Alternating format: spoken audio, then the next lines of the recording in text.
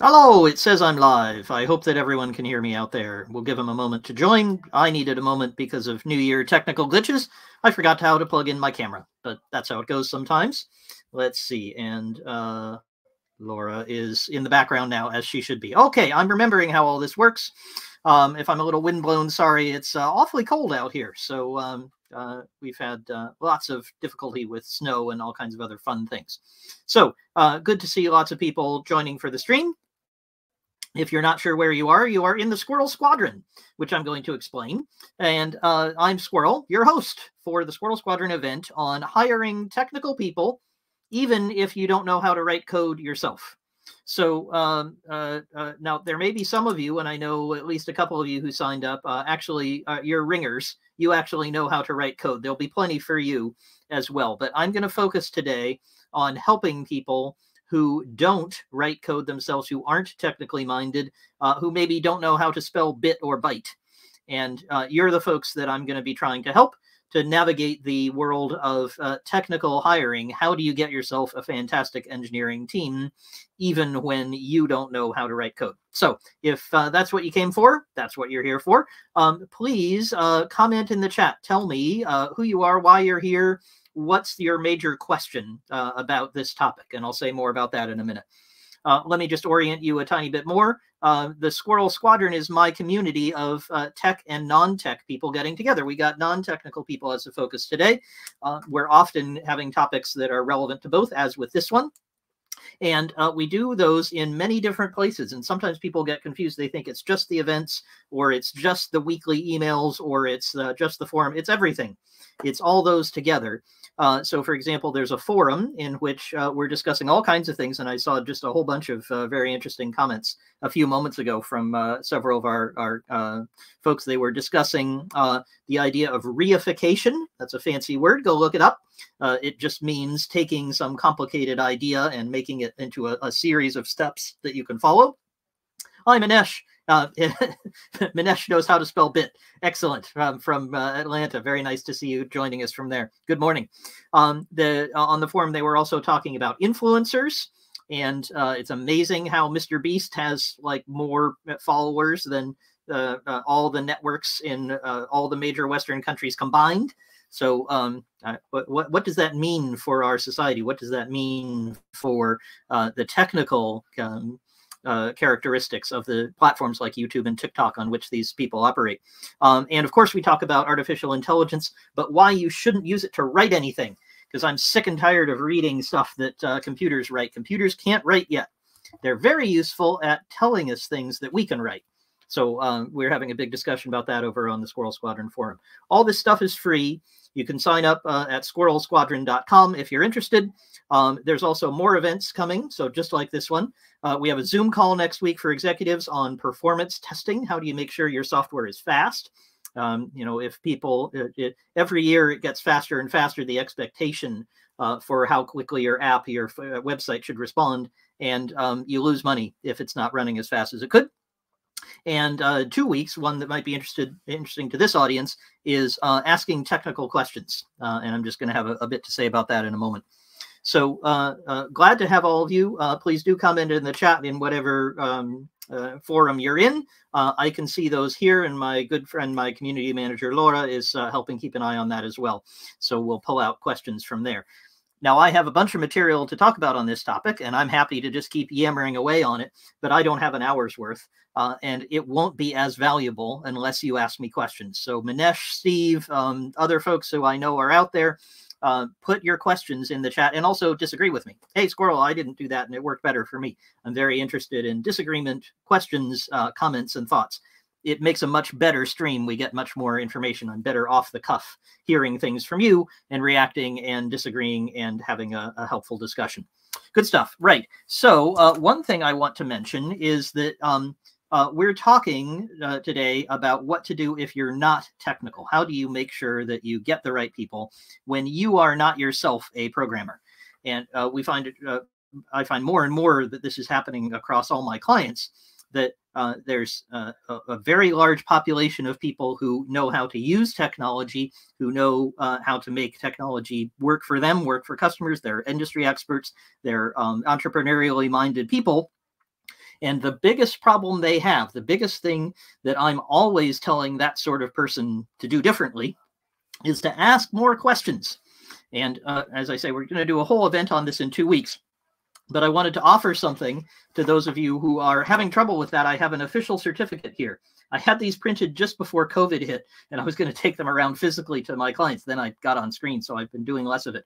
But I turned these up the other day, and I wanted to offer them. This is an official certificate that gives you permission to ask questions of any technical person. It's officially stamped and certified and signed by me, and you're allowed to ask things like, what are you doing? Why are you doing it?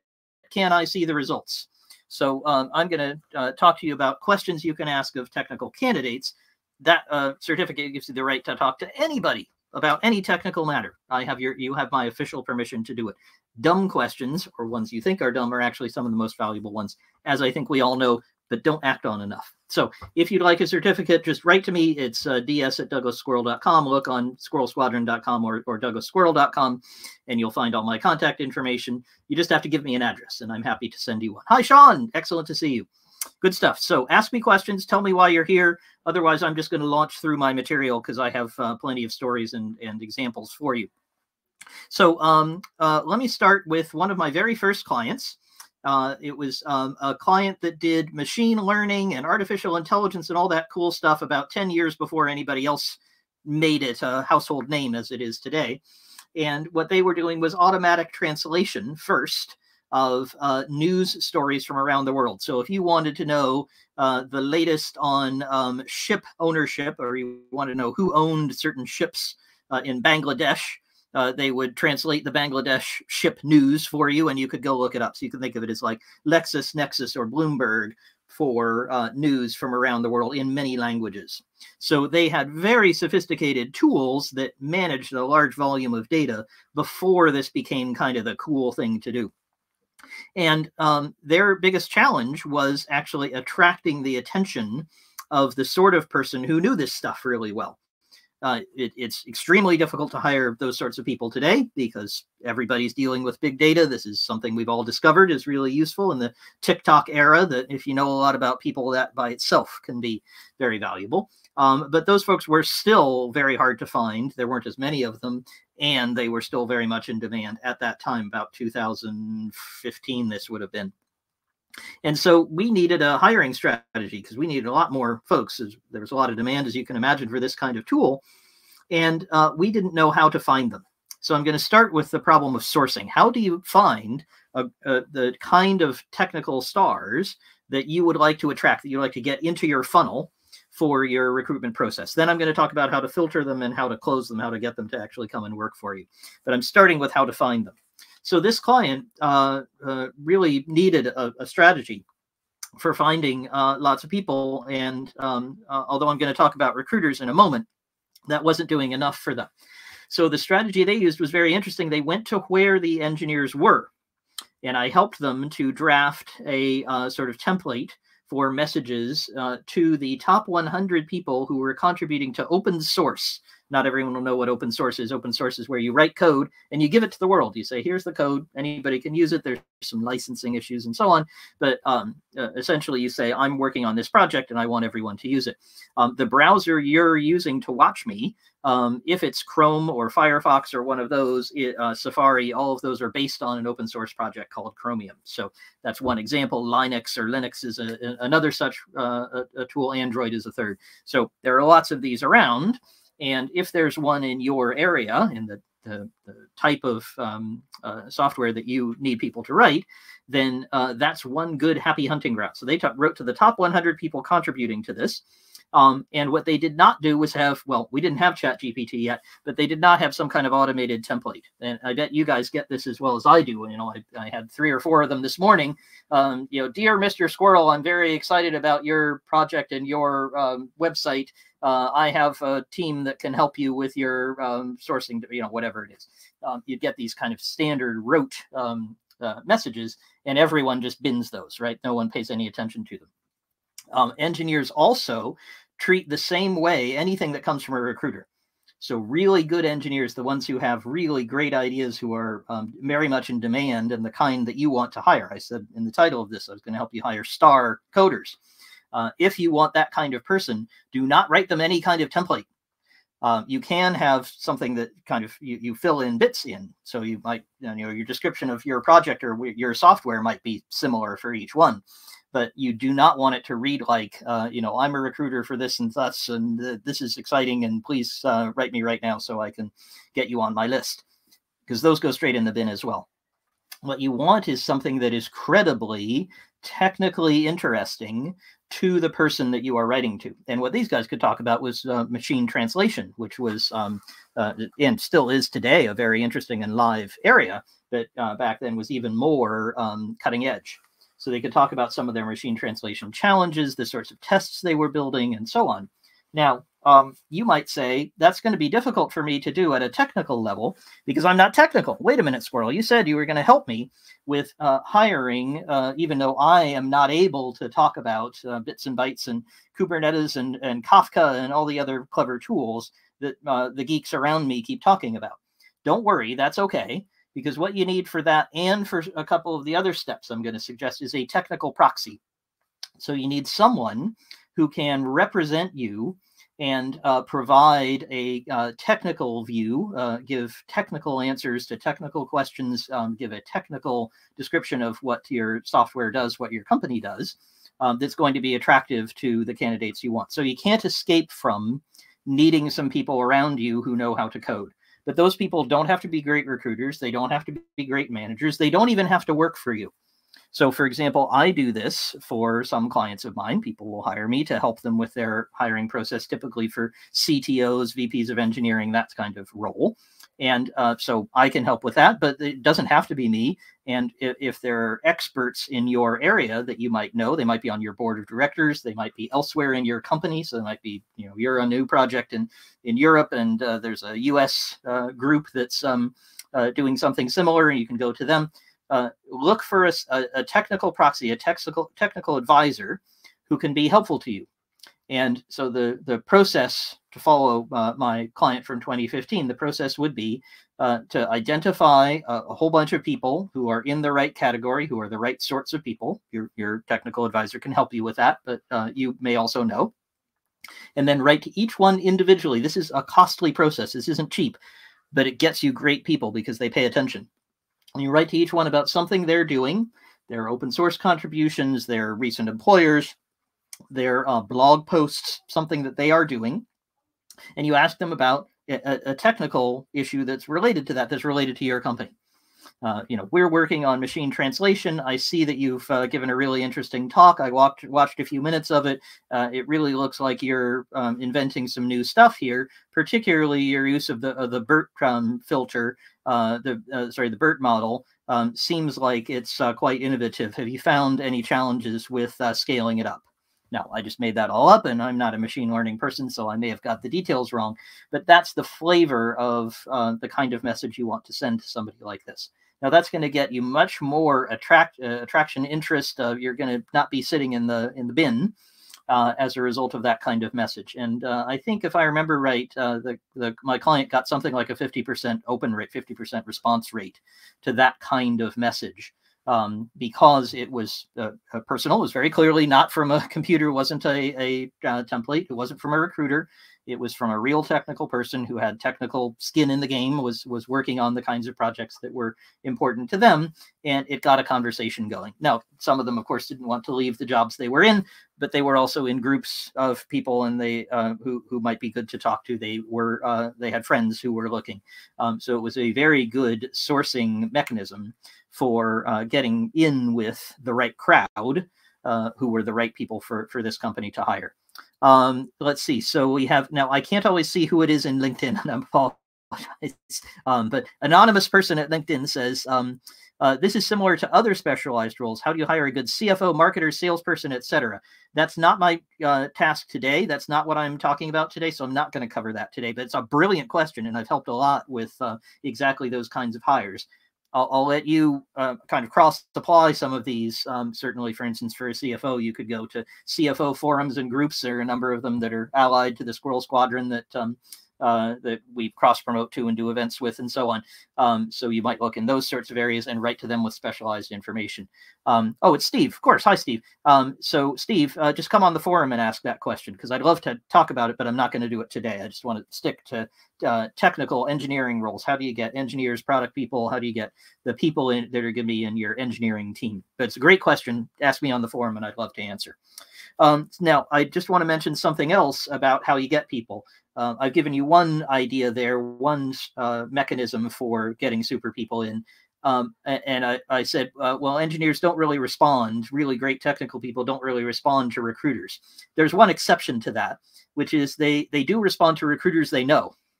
Now, then there's a chicken and egg problem, which is how do the recruiters get to be known to the engineers so that they actually open their emails if they never open emails from recruiters? And the recruiters are quite clever at that, but only the really good ones. So we have an amazing one in Europe, for example, in London, James Goodrich, who hires, as Steve is asking, for these kind of C-suite roles, particularly CTOs, VPs of engineering, heads of product. And he has a database a mile long. He just knows everyone in the industry and he knows when they leave a role. And so he's very much on top of that. And there are other people like James in every industry, in every locality.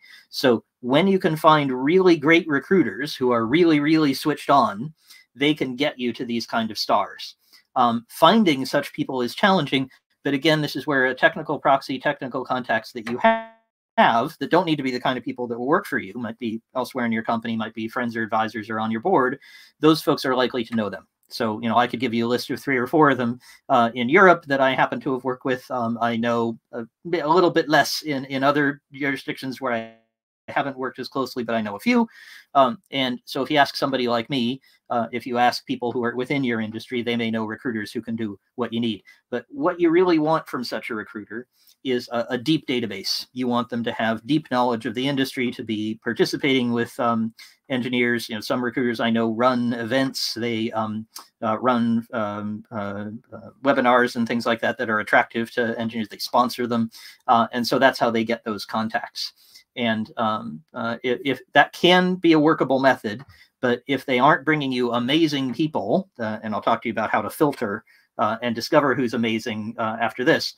If they aren't bringing you a lot of those, that means they haven't got a good database. It means they may have scraped the web and grabbed a bunch of people off LinkedIn, but they haven't got something really deep where they have a real connection to those folks. So in that case, dump that recruiter, find another way.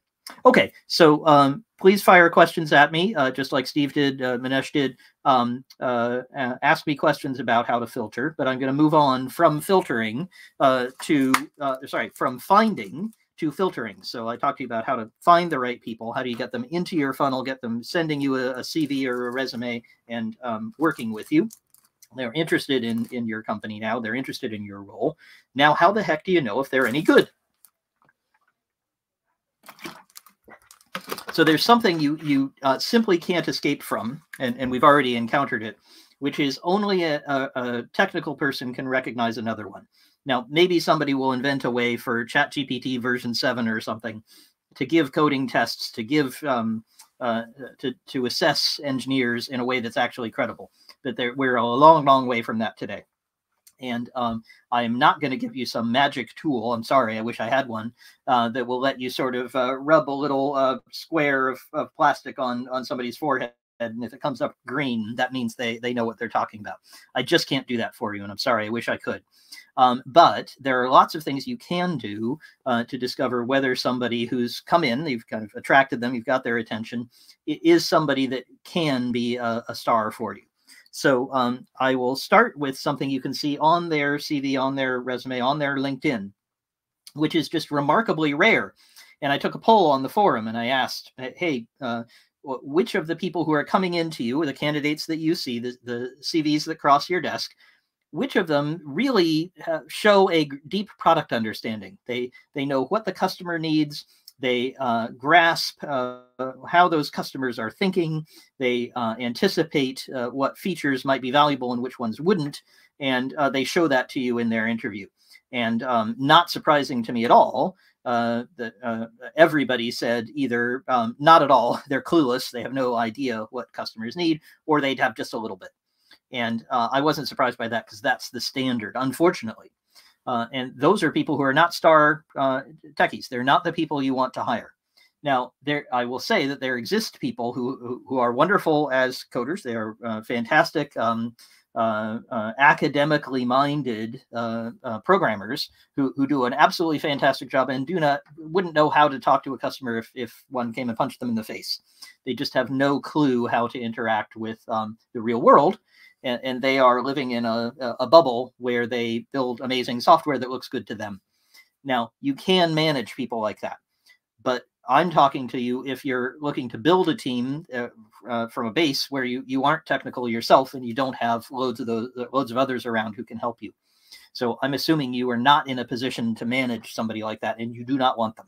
And I'm here to tell you, you definitely don't. I'm often called in to clean up messes left behind by these highly brilliant, absolutely fantastic intellectual contributors who have built amazing systems that do much more than customers need, don't do what customers actually do need, and don't actually work.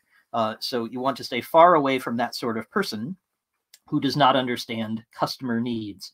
Now, how on earth do you recognize that? Because many engineers will simply assert, oh, yes, I'm great with customers and I know how to do this. What you look for is the stories. What you look for is the language that they use in describing their contributions. So I'll give you two just to give you a sort of a flavor. If I were to say, as one of my accomplishments on my resume or as a summary on LinkedIn, something like that. If I were to say, what I did is I optimized the Kafka pipeline so that we could handle 37 terabytes per minute of incoming customer behavior data and translate that into a event stream, which is stored in a CQRS database. Now, I haven't told you anything that's valuable to customers. I've told you a lot of technical terms. I probably messed some of them up because I haven't worked with those technologies myself in a long time. But I've told you about some pretty impressive stuff. I've done a lot of amazing things, but I've told you nothing about their purpose and what value they provided. Now I'm going to give you the version that you want. And this is rare. The good news is this sticks out like a sore thumb. You really notice that somebody has this characteristic in their writing, because most do not. And so the same actions, the same results might sound like this. I improved the quality of our advertising spend and the responsiveness of our customers by including a huge volume of customer insight data from a third party. After cleaning this data and storing it in an innovative way, I was able to answer questions from our marketing team every single day that increased our profitability by 47%. Now, you notice how I was talking there about the effect on the team, effect on the customer, effect on the bottom line of my technical contribution. It was the same technical contribution that I had in my mind. It's the same thing that I did. Now, if you can find people who are able to write something like that, who are able to share with you that kind of story, then you have somebody who's a diamond in the rough. You have somebody unusual. And by the way, you would think that somebody in, say, a product management role or a quality role or a design role would be better at this. They're not. And they give just as much technical detail. I ran the scrums more effectively. I became a certified scrum designer or something like that. They give you a lot of process detail or a lot of activities that they did, but not the outcomes, not the results for the customer. Of course, if you see that in their CV, then that's something you can then draw on in the interview. So one of my favorite ways when I'm helping folks with CTO hires, VP engineering hires, those sorts of things, one of my favorite things to do is to draw out those stories and get them to tell me how they dealt with a difficult customer, how they handled a new market that they entered. And if they give me a lot of technical detail, that's interesting, but what's really valuable, what really makes them stand out, is that product understanding, that interaction with the customer, which sadly is so rare even among technical executives. So that's the first thing you can look for when you're filtering. Now, the second thing, which you absolutely must do, now, if you take nothing else away from this, if you don't listen to me about anything else, if you don't believe me on any of the other points I have, if you don't get that certificate from me to let you ask technical questions of technical people, you must remember this, which is do not ever hire any programmer, anybody who claims to do a technical task, without seeing them do it. That includes, by the way, product activities, design activities, quality assurance activities. You want to see them do the work themselves in front of you. Now, then you say, well, wait a minute, Squirrel. Hang on. You just said I'm a non-technical person and I'm supposed to be interviewing these people in a technical way. This is where you need your technical proxy. And you can do this in a number of different ways. For example, when I'm helping people with their hiring, I'll often bring in a subcontractor, somebody I know who's done this for many years, and I'll say, you run these tests, tell me the results. And the test has to run in a particular way. That is that the person who is doing the test, your technical proxy, the person who's going to ask them to write a program or to design a new web application or mobile phone application or something like that, that person needs to be pairing with the candidate. There's a bad type of test which turns off technical people faster than you can ever believe it. Which is one where you say, now I'd like you to go to that whiteboard over there, and I'm going to sit here with my arms crossed and say nothing, and I want you to do this highly technical activity on that whiteboard. Everybody hates these. The Apples, the Facebooks, and so on are notorious for doing these kinds of things. They're very academic. People actually even cram for them, study for them to be able to do these algorithmic kind of tests. And their correlation with actually working with a team and producing the software that you need is very low. So we're looking for the person to prove that they can do the activity and to prove that they can do it with the person giving the test. So I figured out once that I'd done about 1,500 of these in my career as a CTO, VP engineering, and so on, because I did an awful lot of hiring and an awful lot of not hiring of people who failed these tests. And what I would do is sit down with them and say, we're going to write code. We're going to write it on this piece of paper, but we're going to do that because I want you to use any programming language you want. I want to come back to that. Remind me, I want to talk about flexibility of language. You don't want to filter on something here, namely what technical skills they have today. And I wanted to see how they could learn. So I would say, look, we're going to use any language you would like, any tools you would like, and we're going to do it together. I'm going to be the compiler. I'm going to be the Google for you if you want to look up questions and get answers to them. We're going to work together on this. And I really did work with them. I would help them and suggest things and work with them as if I were writing code with them on a real project. And the value per minute was absolutely huge. You know, some folks just absolutely couldn't talk. So they would have great ideas. They'd write stuff down on the paper, but they couldn't tell me about them at all. Instant fail, right? They can't collaborate with their other members of the team. Other folks really sank when they didn't have some of the tools they were used to when they needed to rely on me or get more information. They just couldn't discover new stuff. They were fine in a narrow space that they understood, and they could do a great job there. But man, they just could not get anywhere by themselves, and learning something new was really challenging for them. Now, I left something out when I was talking about finding people. I guess it fits here under filtering as well. There's a filter you don't want to apply, and that filter is, do they know the technology I'm using today? So you might be a machine learning shop in which people are using Python. You might be a financial services provider, and you're using certain types of databases or Reuters data or Bloomberg data or something like that. There might be particular tools that your team uses today or that you're planning to use in your software. Ignore those. Do not look for people who know those things. Now, if someone happens to turn up and they're amazing on all these other characteristics and they know that stuff, extra bonus, fantastic. I'm not saying don't hire them. But what I'm saying is don't filter someone out simply because they don't know, say, the programming language of your team. Some of the very, very best hires I've ever made have been engineers who did not know the programming language, but showed me that they could learn. And I gave them a book on the programming language the team was using, and they were superstars within 3 weeks. And I could see that learning. I could see that learning in their history, that they had done that kind of thing repeatedly on their own, learned. And I could see it in the test. I could see it in my interactions with them, which is why it's so vital that your technical proxy works directly with the person. If you use the term pairing, they'll know what you mean. Pairing is a technology tool, is an activity that engineers do sometimes. And if you say, I want you to pair with a person, don't sit back and watch them, but I want you to give them a coding task and work on it with them. The value per minute you'll get from that is absolutely huge. Now, I see a bunch of questions coming in. I'm going to answer those in a second. Actually, I'll come to that now. So AppDev on YouTube said, hi, AppDev. Look at the outcome stories they have, and they will tell you they have the skills to solve problems. I'm not quite sure what you mean by that, but let me sort of reiterate this and see if it's helpful, because I may not be describing it right. I may not be understanding your question. Please put it in again if I'm not.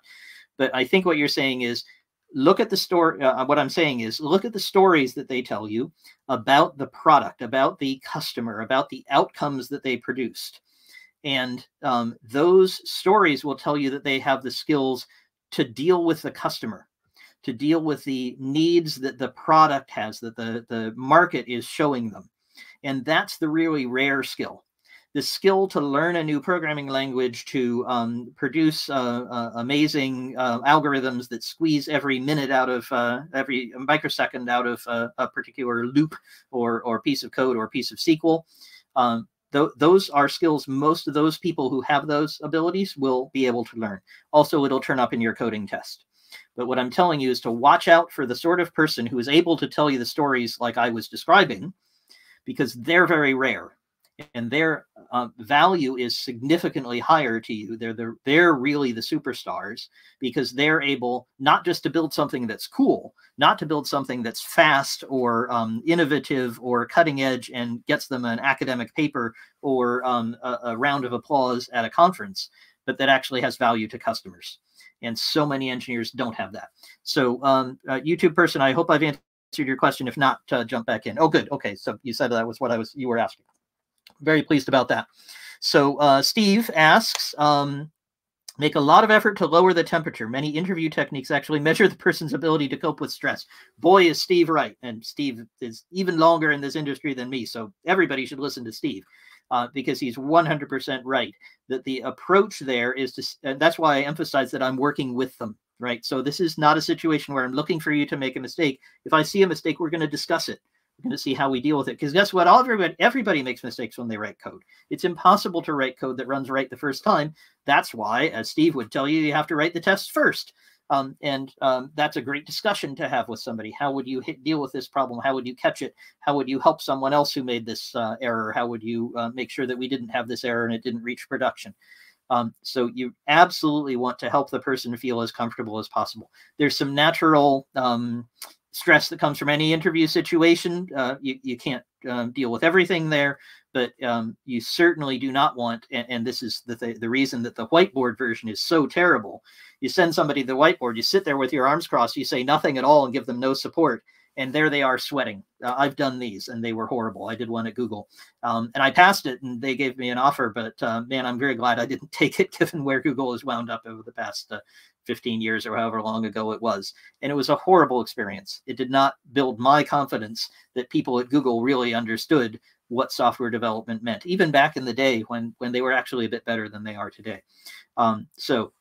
Steve, 100% behind what you're saying. Julia, good old friend Julia. Julia, I've seen all your comments on the forum. Thanks so much for those. She says, she's had situations where someone is so wedded to one language, it can strain choices later. That's really dangerous. And again, back to the YouTube person who was asking, you're saying, is this person going to show you the skills? They're going to show you the right skills, such as being flexible in the way Julia says some of her people were not.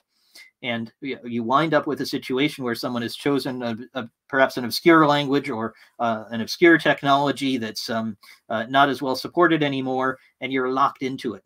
And the team can't learn something else. An engineer who says, no, I don't want to learn something new is one who makes me very, very worried. I don't want that person on my team for the kinds of high growth areas, the fast moving, cutting edge areas that I think we all want to work in. Even if I'm doing something quite boring and mundane.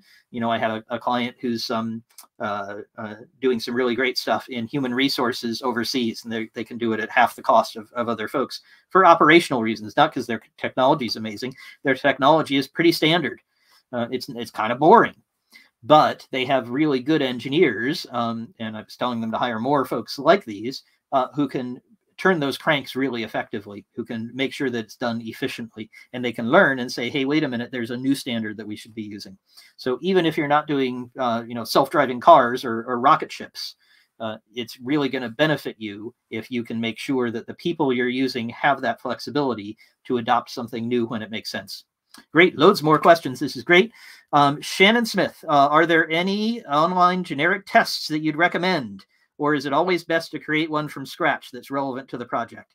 Man, Shannon, if I knew a tool that would work for everybody, I'd absolutely be telling you. The problem is that I don't think anyone has cracked the human element that you really need. There are tools you can use. Now, I'm not going to remember them. If somebody puts it in the chat, I'll mention it. But there are online services, which are okay. But they're okay for giving people a kind of basic set of tests to check that they're not an idiot, that they really, they're not just lying on their CV about knowing a programming language or knowing a tool. And that's good as far as it goes. That might be an initial filter, although I'm still not a big fan. It tends to turn off the really effective people because they say, look at my history. I mean, obviously, I know this. You don't need to give me this kind of basic Mickey Mouse test. And those generic tests, the problem with them is not that they aren't specific to your industry, but that they don't really include the human element, the interaction, the learning by working with the person directly. So online generic tests I have not seen being very valuable. If someone finds one and says, hey, Squirrel, this really did work for me, it's really fantastic, I'd love to hear about it. But I suspect that if that's been valuable, it's because there's some other filtering happening further down the line. So Shannon, I wish I had better news. I wish I could tell you that there's a great one to use, but I think you're better finding a technical proxy, somebody who's knowledgeable about your industry, who can come up with something appropriate. They don't have to spend weeks and weeks coming up with some perfect thing. This is something you can whip up in an hour, if not less, and then apply to loads and loads of people on your in your funnel. But I think you're much better off coming up with something yourself and then having that personal interaction. Of course, if you're not a technical person yourself, your technical proxy is going to tell you what that interaction was like, and you're going to tune with them what's important to you. Hope that's helpful, Shannon. Ask more if needed. Steve said he had a candidate who said he disliked test-driven development. Now, that is not a sentence I would say within 20 feet of Steve, because I think he might throw something at me. No, he wouldn't do that, but he'd been mistrained. He was so good on other aspects that we called him back, and we wound up hiring. This makes loads of sense. So Steve's endorsing this idea that if there's a process, in this case, a particular way of writing code that someone is even opposed to and says, hey, wait, this doesn't work for me, and your team uses it, don't dismiss them. Don't say this person is hopeless. They're not rescuable. We can't work with them. Instead, say, what's the record of learning for this person? What's their willingness to learn? So this person clearly, when Steve described this a bit better to them, said, well, actually, this sounds more interesting than I thought, and was willing to explore it. And that's the kind of person you want, who's willing to change their mind, try something new, innovate, come up with new things. Let's see. Julia is saying she's some of the best people, not the expert in the technology. We've just been talking about that. Fantastic. Now, there's one other thing you must promise me you will do. Do not fail to do this. And so many of my clients have failed. I have failed and been utterly miserable as a result. Once you've got somebody through these processes, so you've gone and found them through a recruiter or through pounding the pavement and giving them a good technical approach, you've looked for product language, you've given them a really good coding test that's interactive, low temperature, learning a lot from them, and then you miss this key thing, which is checking out with people who have actually worked with them what they're like, because there's a class of people who look great in the interview. And of course, this happens in any interview process, not just technical ones, but the technical somehow seems to get this more because people can shine amazingly in a technical sense. Oh my God, the algorithm this person produced was so beautiful. It's just exactly what we need. I mean, it solved a problem that took us months, did it in 5 minutes in a beautiful way. and you get very excited about this person. You say, she's the right person for us. We really need her. And the problem is you can get blinded by that. I have. And you never find out that person's just a jerk to work with, and they've looked great in the interview, but they're actually lazy, they're ineffective, they get distracted by their own wishes and desires and can't work with others. You find a bunch of problems after you hire them, and you really regret it. So there's a very simple way to avoid this, which is to get a proper reference. Now, what I mean by proper is a human being who is talking to you. It could be on a screen, it could be on the phone, but not in writing. And this person is telling you what it's like to work with person X, with the candidate. Now, you could do that by visiting them. You could do that by seeing them at a conference. You could phone a friend of yours who works at the company. You can have the candidate give you somebody. You might want to verify the person really does work there, but assuming you have a good level of trust, you're probably okay. But what you want is stories from that person, which are similar to the ones you were looking for, and we talked about with the YouTube person. These kind of stories about what they've done, how they interacted with customers, what problems they solved, what they were like on the team, what learning and growth they had, and so on.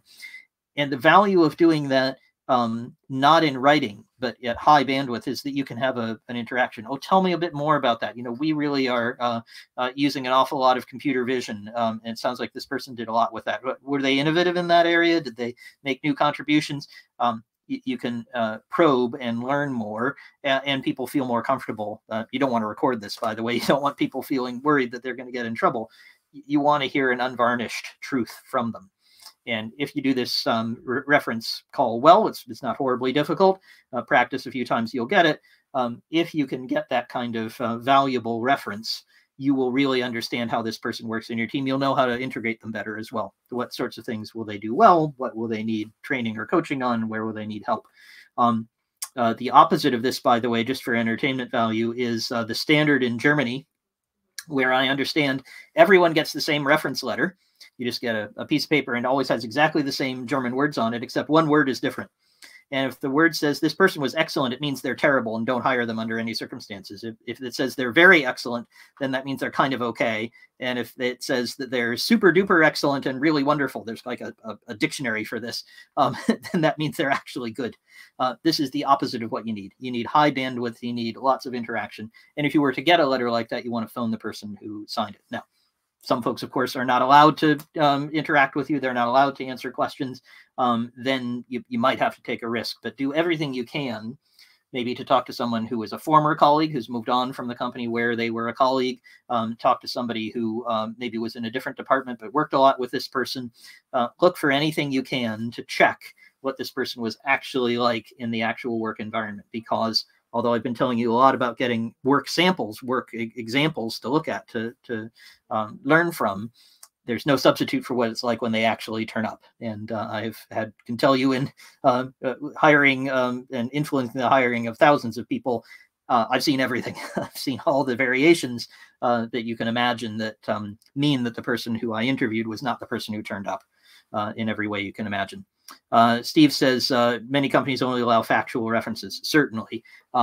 You want to look for something backdoor. You want to look for a friend of yours who's there. You want to look for someone who's willing to take a phone call. You may not be able to do it. I agree. But if you possibly can, this has tremendous value. So spend the time, spend the effort to do it, particularly when you're a non-technical person making a technical hire. It's higher risk for you. All the technical proxies in the world, all the filtering that I'm telling you helps you. This makes it much more possible, but you really want to know what was it like to work with this person? What contribution did they make? Is their CV accurate? Okay, so wonderful questions. You're really keeping me going on good stuff here. Please ask more, make more comments. These are very helpful. Disagree with me. I would love to hear that. But I'm going to talk about my final area, which is how do you get people to actually work for you? So once you've identified this amazing person, you've got them interested enough to take some tests from you, there's a real challenge now. Because anybody who's this good is going to have lots of offers. And some of them are going to be probably at more than you can pay. Because almost all of us are outbid by folks like Apple and Microsoft and Google and people like that. And this sort of person will have that kind of offer. Or if they don't, they know they can get it.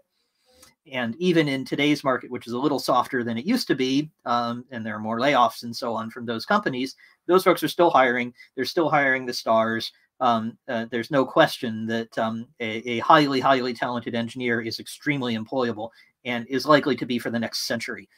We're just not producing enough of these kinds of stars, and we may never. These kinds of people are rare, and it's hard to train them. It's not like you can just put them through a program and suddenly they come out of the other end of the factory. These folks are unique and special. I forgot to tell you, I do want to tell you one fun story just to illustrate the kind of person you can find, the kind of quality of person you may be looking for, because that may not be clear to you. Some of you. Some of you might say, oh, well, engineers are all the same. They're all kind of much of a muchness. Well, they're not. And particularly looking in unusual areas, people with different backgrounds can really benefit you. So one of my very favorite product management gurus, somebody that I just think of as an expert in getting technology to work for customers and understanding them very deeply and helping tech teams to do it, started his life as a signalman on the railway. So he was standing in a booth and pulling levers so that the thing would turn from red to green, make sure the train went the right way. Then he became a manager of signalmen. And he described he was on a long train journey one day, and he got interested in this new thing called apps. He had a new phone, and he was like, oh, I wonder, could I make an app? Because us signalmen, we need to interact with other people and understand what's happening elsewhere. Maybe these apps could help us. He taught himself on the course of a 3-hour train journey how to build an app. He built one that actually solved a problem for signalmen, and they all began using it.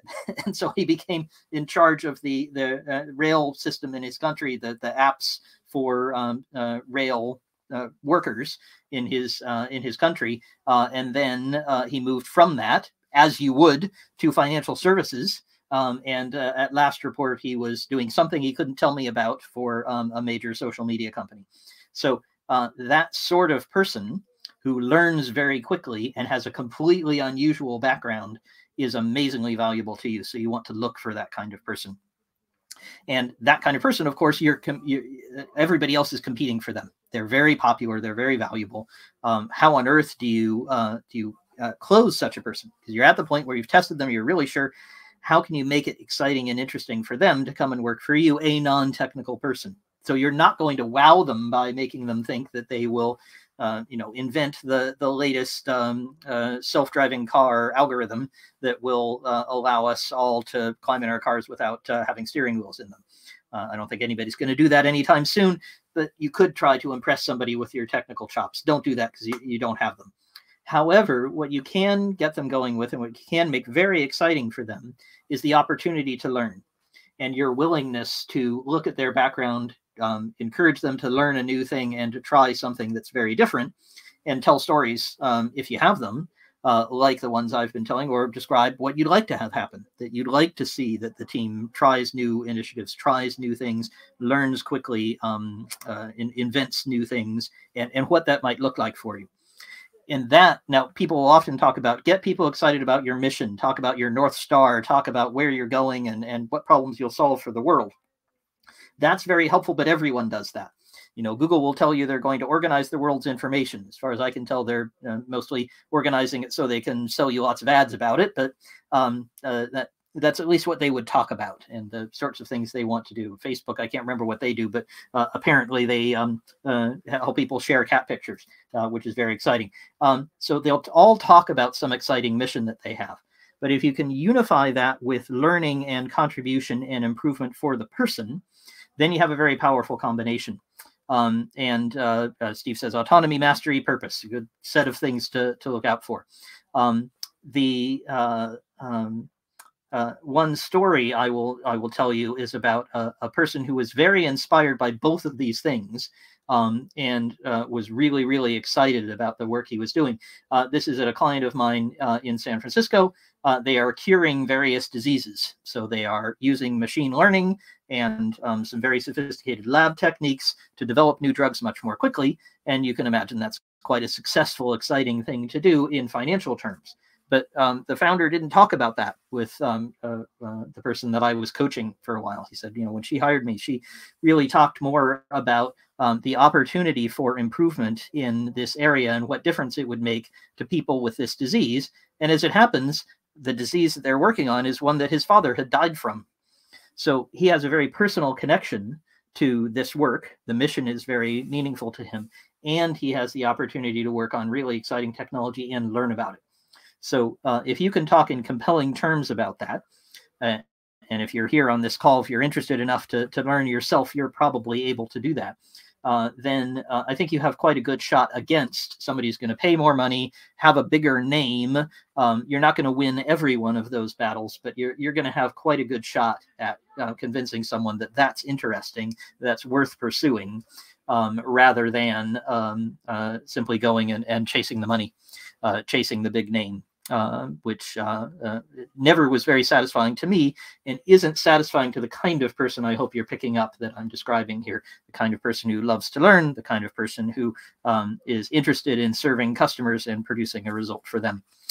Julia says, it's standard where there's a legal person is we confirm this person worked for us between these dates. Exactly. If you get something like that, put it in the recycle bin. It's really not going to help you. It doesn't give you any information, and that's intentional. You need to go around to the back door. You need to find somebody who worked there, somebody who knows someone, a board member. You need to find someone who can tell you about this person. I wouldn't say off the record, but certainly in a high bandwidth on a phone call, on a Zoom call, is going to be able to tell you more detail than this kind of useless standard HR type response, because it just doesn't help you. That reference is worthless. Okay, so I think I've covered all the topics I intended to, and we're close to the end of time. If you have any final questions, please fire them on in the chat. We've had some really great ones coming along in here, and I would love to hear more. In the meantime, we'll be following up and discussing more on the Squirrel Squadron forums. So a number of you that I've seen here I know are on that. But if you're not, or if you haven't got around to joining the Squirrel Squadron, I'm going to put that in the chat and on the screen. And I would love to see you at future events, like I say, in 2 weeks on all these same platforms that you're on today. I'm going to be talking about how to ask technical questions, how to get information from your tech team. Once you've hired them, how do you work with them? So we'll be doing another of those in a couple of weeks. We have these discussions all the time on the forum. There'll be a follow-up with some more ideas, follow-up thread after this. And weekly emails where I give you my latest thoughts, what I'm observing, and what news and ideas you might be able to use immediately, and provoke you with some different ideas about who to hire, how to use them, where technology is going. So you're always welcome at the Squirrel Squadron. It's always free, and it's my way of giving back because I've learned so much from hundreds of clients over many years. We have a comment here. Might be Steve again, I'm not sure. One of my most memorable early career technical hires was a history graduate. Hey, I've got one of these stories too. Did a data project with ancient documents. She would have been overlooked by most CV screeners, and she was fantastic. Detail-oriented, fast learner. This is the idea. You've got the exact idea. I don't know who that was, but man, that's exactly what we want to be looking for, is that kind of quick learning, interest in technology, and the mechanics of what engineers do, the mechanics of what a data person, a QA person, anybody like that. Hi, Anusha, that's who you are. A really great summary, really appreciate it. The mechanics is something that those folks can learn, but the ability to learn it, the interest in doing it, the proven value that they have provided in the past in their understanding of customers, you can't replicate that. And that's what I'd encourage you to filter for, because you can fill in everything else. Okay, I hope this has been helpful to all of you. Thank you to all of you for coming on. We're seeing some thanks in the chat. And love to see you on the Squirrel Squadron forum at the next event. And keep in touch and have a wonderful day. Thanks so much.